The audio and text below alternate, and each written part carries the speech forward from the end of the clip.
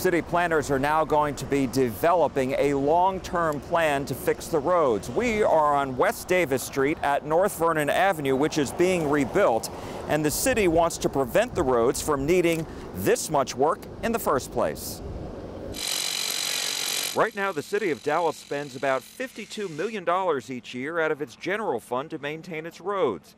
That doesn't include potholes or road projects paid for by bonds. Making improvements to our roadways. But city planners told council members today to keep roads from growing any worse, the city would have to spend an additional $212 million each year.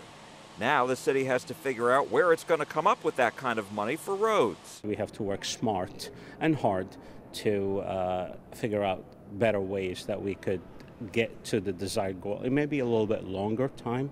You know, it may not be a 10-year plan, it may be a 20-year plan, 30-year plan. Nearly a quarter of the city's streets are in poor or failing shape, earning a D or E grade. The rest are a C, a fair grade, or higher. The streets are graded based on the condition of their pavement. It's degrading at a very slow rate right now, but it's still degrading. So my goal is to stop that first. In other words, keep the A, B, and C roads from getting to become D and E. Absolutely. At the same time, he says he wants to turn the D and E streets into A, B, or C grades. Councilmember Kara Mendelson says she and her colleagues want to see the city's proposed solutions. Very concerning, and obviously they heard from us that we need a plan to be able to maintain our roads, and we're not doing that now.